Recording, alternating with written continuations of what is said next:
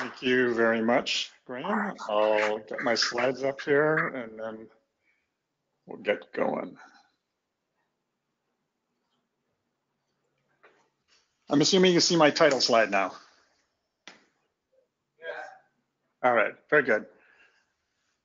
Thank you again, Graham. As Graham said, I run a new organization called the OpenHW Group.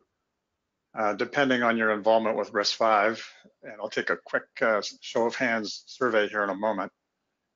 You might know me or remember me from the RISC-V Foundation. I was the founding executive director of the RISC-V Foundation over some 5 years ago. So it's been a fun ride indeed. But before I begin, Graham, if you could be my eyes for me and just let me know what you see. First question for the audience is, before you registered for this event, and there was in fact, RISC-V meetup in the title, how many in the room had heard of RISC-V before? Show of hands, please. I think almost everyone, Rick, and you've actually got Jeremy on this end rather than Graham, but I'm sorry, Jeremy. I'm sorry about that. I knew okay. that. Yeah. So that was almost one. Okay, 100%. That's good because the questions get harder from here. How many of you, keep your hands up and leave your hand up if you've actually downloaded the specs for the RISC-V ISA? 40%. 40%, okay. Those of you that have downloaded them, how many of you have read them? 1 or 2 hands went down. Okay, very good. The remaining hands, how many of you currently have an active RISC-V project or have been involved in one? Oh, that's almost as many. Awesome, good. 30% at least. Very good, thank you. Thanks, Jeremy. So for those of you that had your hands up, my intro slides that are coming up here for my talk, I'm going to give a brief intro of the RISC-V ISA, why we care, why we should care, and where it came from. Some of you may be able to give this just as well as I can, if given how many people were involved in projects in the room.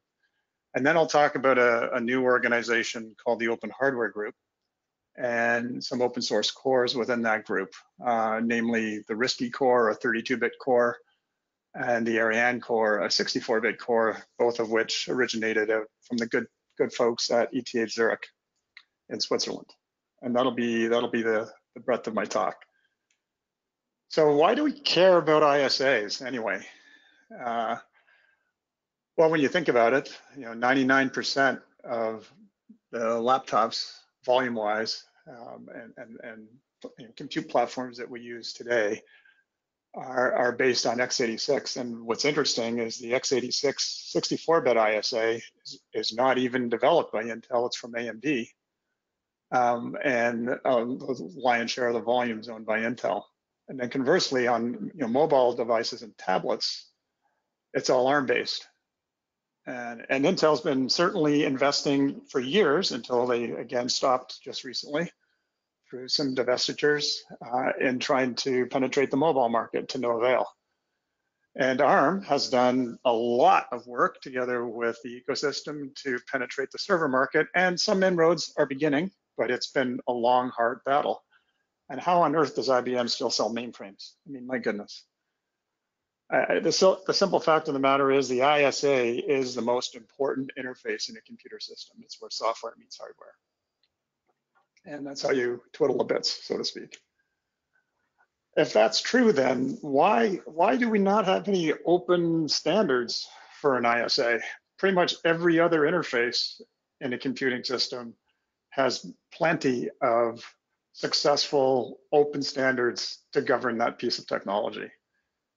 And why not in the ISA space? I'll just leave that question hanging. If you take a dive or a look into a modern SoC, and I've got an NVIDIA Tegra SoC shown here as an example, but any modern SoC has very much the same sort of characteristics in that there are many, many ISAs on the SoC.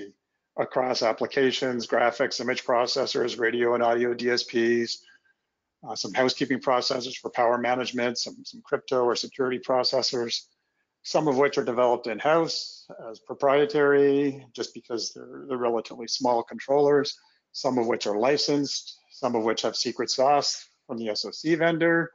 So they all have this variety of ISAs. And if you're in the software space, then you know that they all have their own support stack, a unique support stack and tool chain associated with it.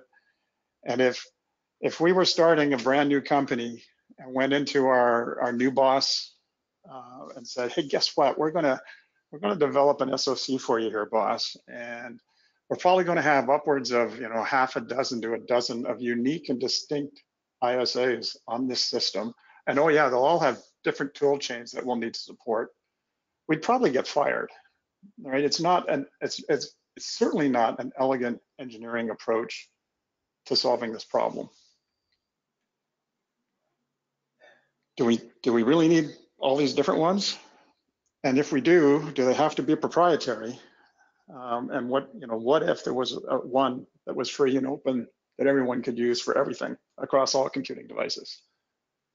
Well, of course, we believe that there is, and I think the ecosystem at large would suggest that this is a true. It's not just our belief; it's something that's quite true. So from a background standpoint, this came out of the lab at UC Berkeley back in 2010. Actually, is when the project started. Where after many years of research using all kinds of different architectures, the team was looking at what they should do for their sort of next generation of pedagogical tools and labs. And in the summer of 2010, they started a 3-month project to develop their own clean slate ISA, because they'd done it before, way back in the early 80s under Patterson's original work. And that 3-month project, some 4 years later, turned into, in the May of 2014, a released base user spec, frozen base user spec for the ISA. Several tape outs and research publications along the way. And the name RISC-V, so if you've been tempted to call it RISC-V, please don't. It's RISC-V, as in the 5th generation of RISC design, ISA design and research at Berkeley, the RISC-1 dating back to the early 80s under Dave Patterson's work. And there was a RISC-2, kind of lost the naming recipe for SOAR and SPUR, which we now sort of affectionately refer to as RISC-3 and 4. But this is the 5th generation of RISC architecture research at UC Berkeley, hence the name RISC-V. And then probably around, I guess it was really the summer of 2014, it became obvious that there was a fair amount of industry take-up and interest in what was being done, because every time the research team published something where they changed something in the ISA, they were getting a fair amount of feedback or input, we'll call it, that, hey, guys, that was really good what you did over there. Don't change it. I'm relying on it. And, this can't be, you can't just keep changing these things. So it became clear, like I said, around mid-2014 to the team at Berkeley that this needed to exist outside of the 4 walls of Berkeley. It couldn't just be a university project any longer. And after getting ourselves organized and so on, we incorporated and created the nonprofit RISC-V Foundation in August of 2015 to govern the ISA. And as I said at the outset, I was the original executive director that started the foundation together with Kirsta Sanovich and Dave Patterson and a host of others. So what's so different and unique about it? Well, it's a pretty simple ISA. It's far smaller than commercial ISAs. And when you think about it, with 3 decades of hindsight, effectively, you should be able to do a better job. And one of the things that's interesting is there's a very clear separation between user and privilege modes, as well as avoiding any microarchitecture dependencies in the ISA. So there's nothing built into the specification of the ISA itself that presupposes a particular implementation, which is good. And the modularity and extensibility are probably the 2 most unique things about the ISA. So instead of one great big contiguous spec, if you will, with all of the instructions that you could possibly imagine, and that's the spec, it's made up of small standard-based ISA and a bunch of extensions. And there's standard extensions as well as user-defined extensions. So this extensibility specialization, there's a section of the opcode space that's reserved for user-defined instructions where you can add your secret sauce. And that will be, if you will, your own custom extension that fits in alongside the standard extensions, which we'll talk about in a second.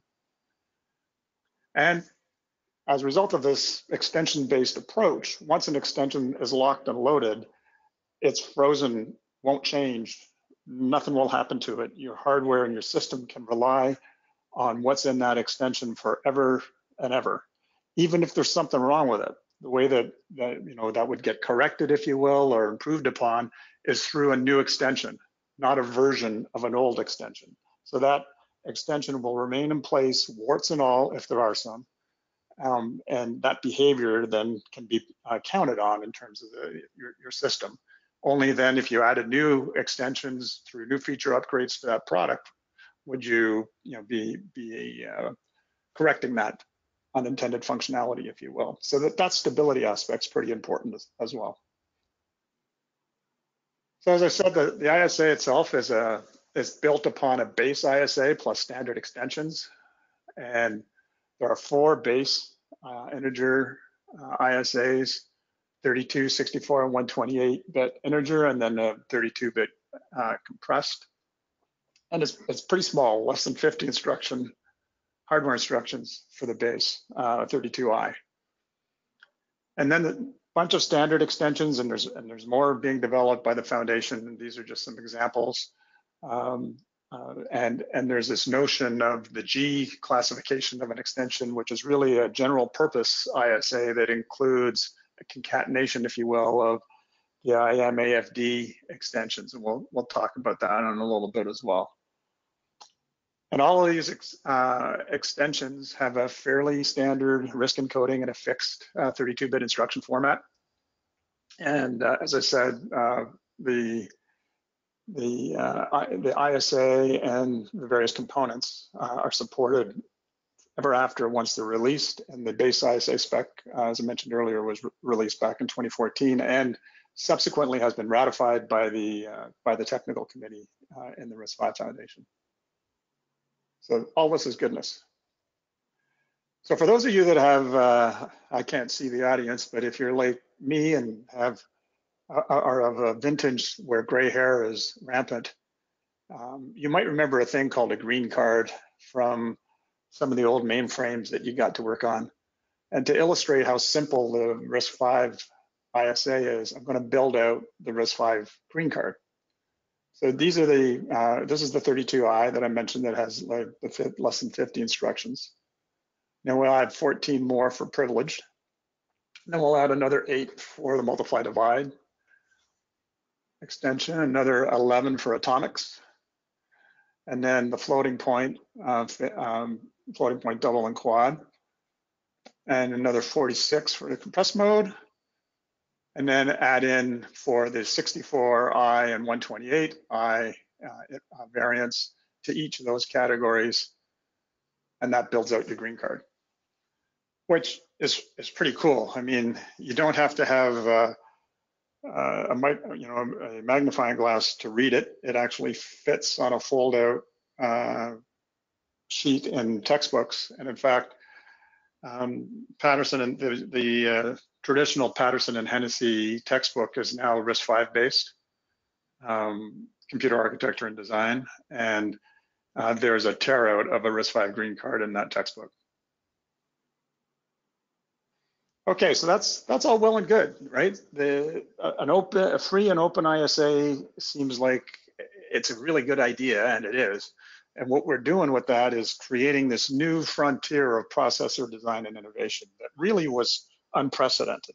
So Jeremy and I, could start a processor company in his kitchen tomorrow, and we wouldn't need to ask anybody. We wouldn't need to sign a whole lot of legal documents to get a license, architectural or otherwise, or pay lots of money or anything like that. But just away we go. We download the specs.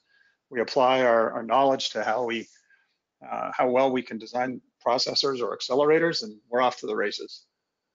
And that's good. There are plenty of both for-profit, proprietary commercial designs. There's also plenty of open source processor implementations that are emerging, just like there was in the very early days of Linux.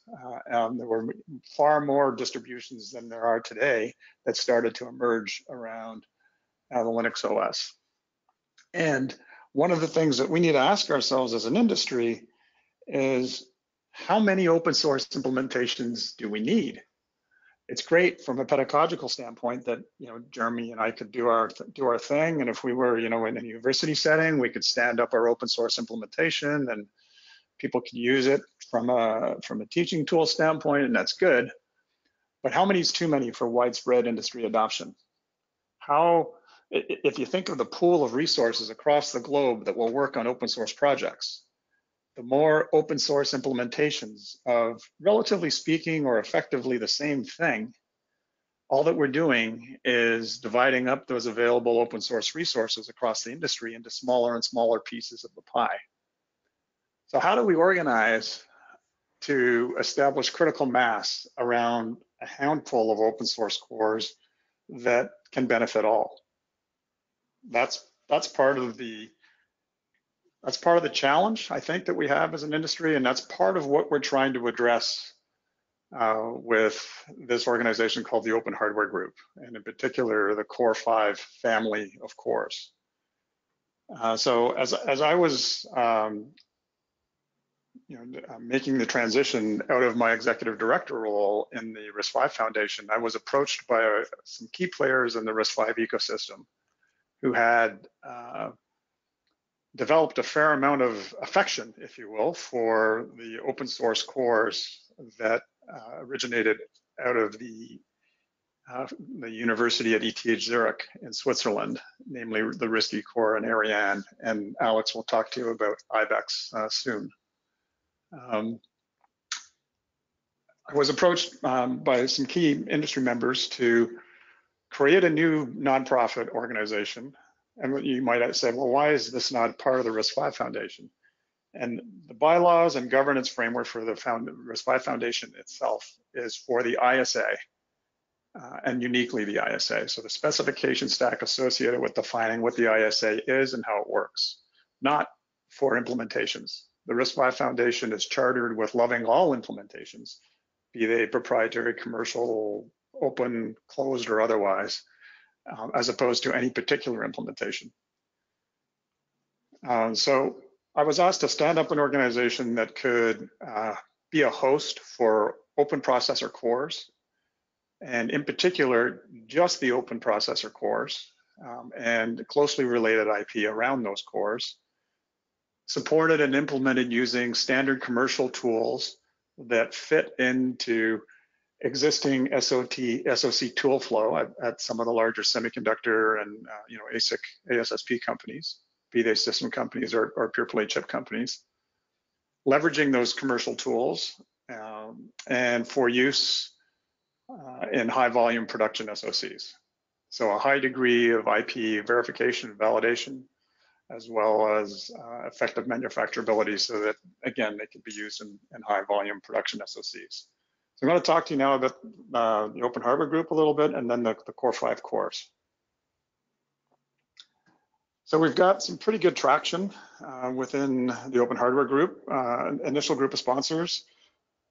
Jeremy and his team at Embacosm are sponsors of this activity, so, and we thank you for that, as well as many other logos and companies that you probably recognize. And this group of companies, we brought them to the table or asked them, anybody's invited to help us get this organization up and running and effective. But we wanted a cross section of companies who were big chip guys, smaller IP guys, tool guys, systems guys, small companies, large companies, verification companies, so that we could have a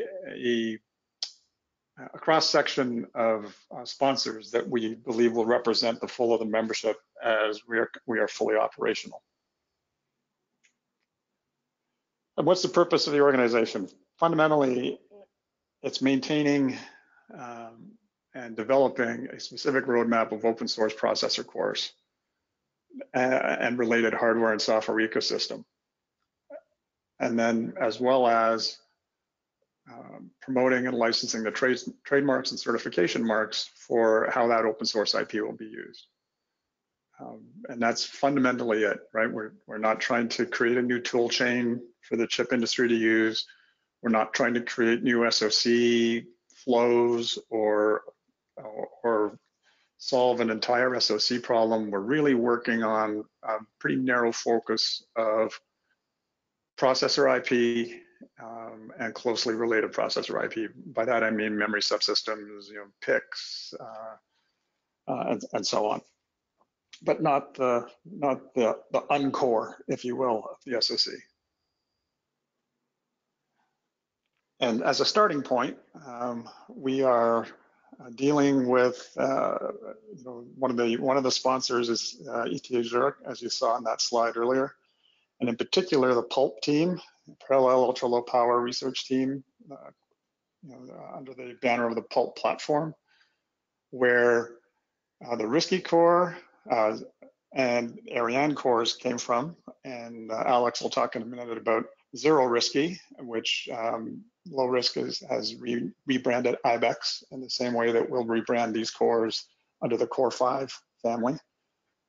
And in particular, we will become the official committer of these repositories for this 32-bit 4-stage core, the RISC-V core, and the 64-bit 6-stage Ariane core.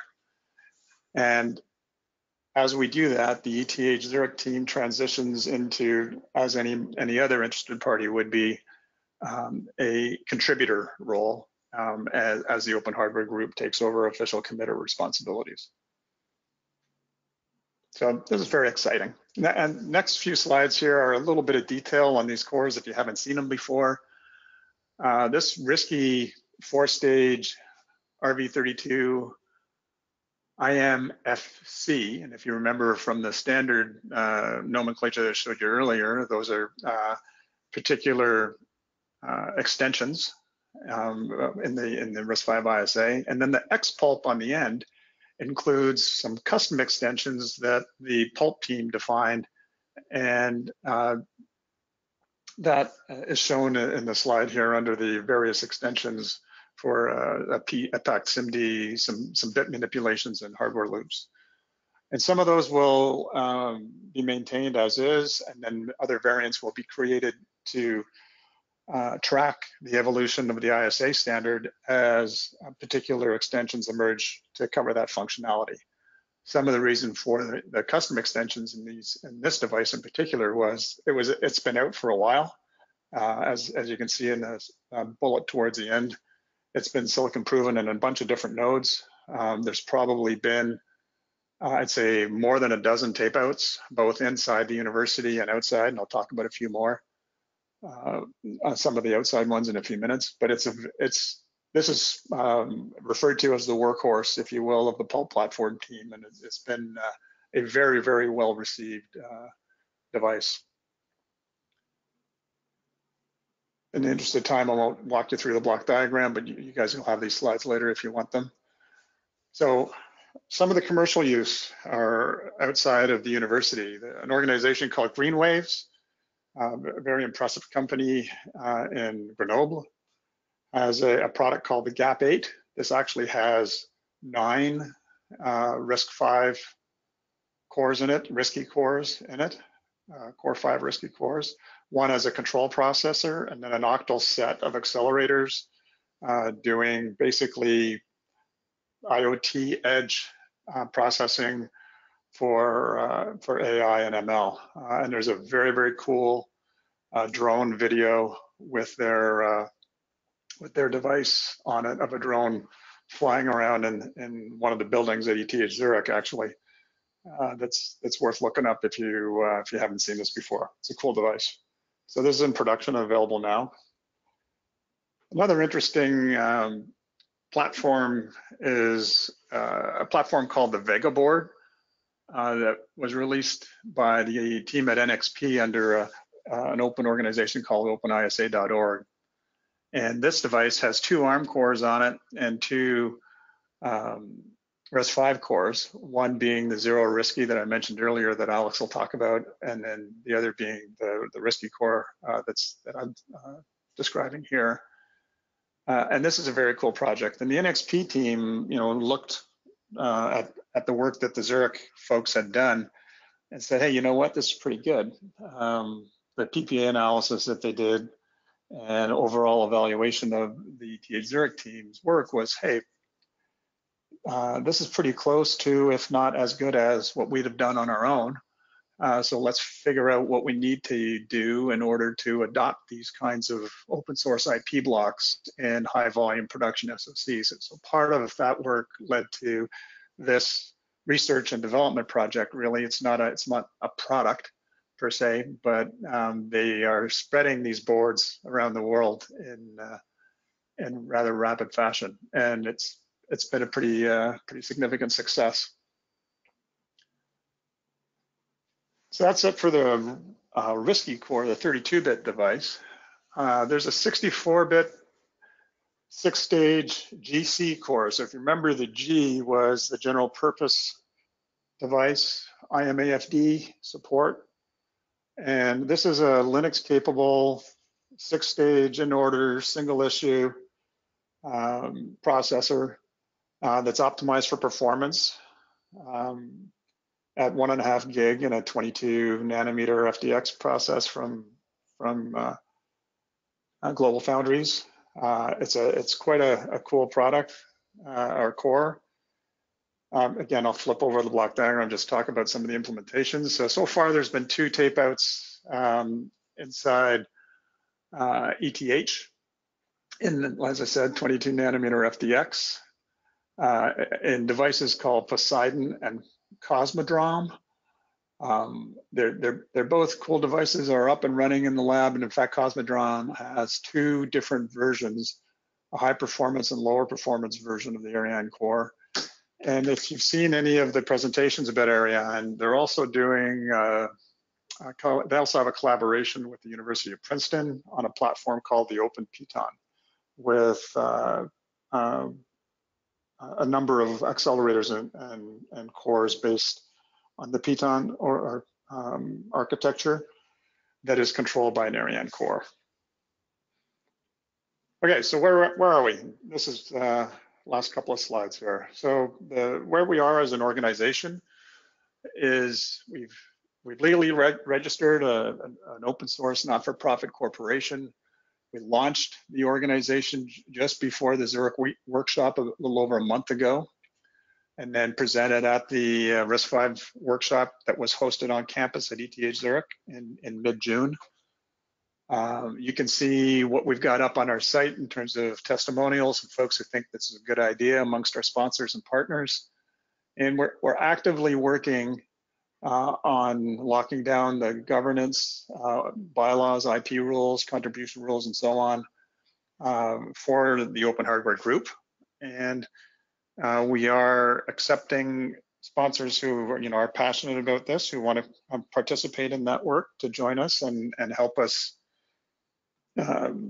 drive, put your hands on the steering wheel, if you will, and drive how this organization takes shape. And that's it for me. We're focused on supporting these open cores, which have quite a bit of enthusiastic support across the industry and academia.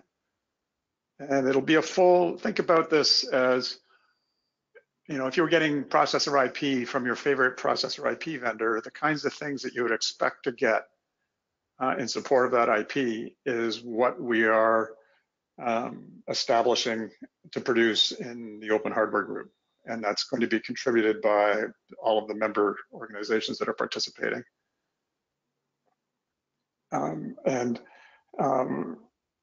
With fully validated tool flows and proven PPA characteristics, good support tool chains for OS, RTOS, and so on, as well as having a strong footprint. One of the things that will be establishing for the OpenHW Group is this nonprofit is incorporated in Canada, Sorry if you couldn't understand my Canadian accent through the course of my presentation. I apologize for that, as a good Canadian should.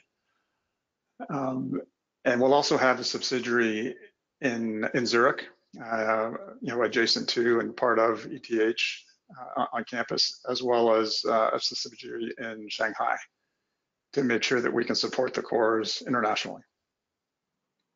And I think that's my last slide, Jeremy. It is. Thank you very much, Rick.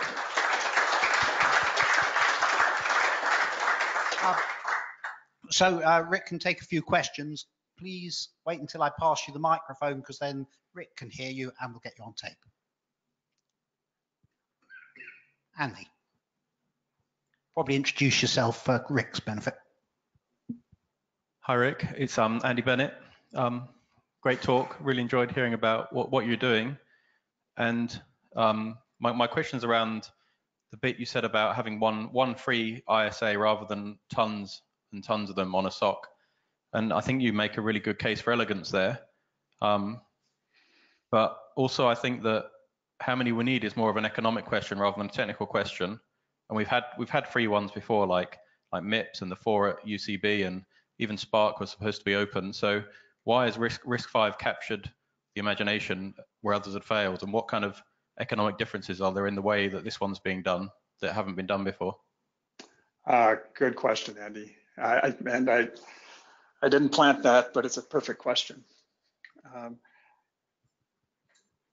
There's a couple of things around it, and some folks will tell you that, oh, well, this is just so elegant. It's so well architected. The ISA I'm talking about is so well architected with the extensions and so on that it's just better. So therefore, it should win. It should succeed. And fundamentally, that's true. And we can get into a technical debate as to the pros and cons of any ISA. But fundamentally, if I don't have a problem, if I have an ISA today, and I don't have a problem that I can't solve with my existing ISA, whether that's a technical problem or a commercial problem, then there is no need for me to look to another ISA. And the reality of it is there is a problem. Our industry has a significant problem. I don't want to get into a physics debate, but let's just take for a given that Moore's law in fact is dead. And the fact that we've been lazy for more than a decade, 15, 20 years even, and not brought really any new architectural innovation, again, that's a wide sweeping comment, but any significantly different architectural innovation in the processor space. We relied on doubling the performance of a processor with every 18 months or so with the hop to the next geometry shrink, and maintain fundamentally the same architectures and just kept stitching them together. Has made it such that there hasn't been a need for any innovation. And the reality is that gravy train's dead, right? It's over. We need to fundamentally look at purpose-built accelerators that are tuned to the data set problem that we're trying to solve, and need appropriate tools to be able to do that. Well, it just so happens that the extensibility of an ISA like RISC-V means that there's a really fertile toolbox, if you will, to let you configure the functionality you need, and only the functionality you need, into purpose-built data accelerators, however you're going to cluster them, whether it's a homogeneous environment or a heterogeneous environment, to handle that problem.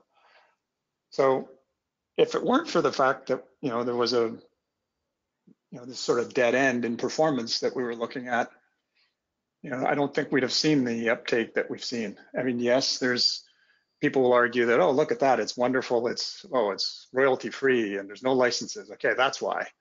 Well, I learned a long time ago, competing on price with anything is not really a sustainable competitive advantage. The fact is there's an architectural problem that needs solving, and the structure and architecture of the RISC-V ISA makes it easy to do. Low barrier to entry because of the commercial terms and legal aspects. because it's free and open, I think is a second order impact, personally. Any more questions? Yes, Peter. Hello, Peter Claydon. What's OpenHW Group's business model? Is it purely from subscriptions to your members, or I mean, it sounds like you're being very philanthropic, but you have to make some money somehow. Well, we certainly need enough money in order to operate, and it's not philanthropy. It's literally a combination of resources brought together by members, and you don't have to be a member in order to use the open source artifacts. They are, in fact, open source, free and available for anyone to use. If you want to help drive the roadmap and decide on what the functionality is that goes into these cores and what the cores look like that get put on the roadmap next, and the tool chain, the Verilog and system Verilog scripts, for instance, that we'll use in test benches and so on. If you want to have an influence in what that verification environment looks like, then you need to be a member in order to participate under the membership agreement. And that membership obligation carries a financial commitment as well as active contributors or full-time equivalent development engineers. So there's a combination of cash that a member provides because they subscribe to and believe in an open source philosophy and want to contribute. If they were doing this on their own, it would cost them way more. So being able to spread the pain a little bit is resonating with a bunch of these companies. So the business model is, it is a nonprofit organization. That doesn't mean there's no revenue. That just means that any profits that exist beyond the expenses of the organization get invested back into the company as opposed to, or into the corporation as opposed to shareholders or anybody else's hands for that matter. So, there will be resources in the OpenHW Group, and there are already, to help assemble the development contributions from our member companies into project teams that are focused on the deliverables that we define as a membership. So it's a community development effort, if you will. Okay, thank you very much, Rick. At that point, I think we're going to hand over, draw a close to that. Thank you very much, Rick. I hope you're able to stay online and listen to the remaining talks. Rick's got his contact details there, so anyone who wants to know more, who would like to join the OpenHW Group, knows how to do it. Thank you very much, Rick.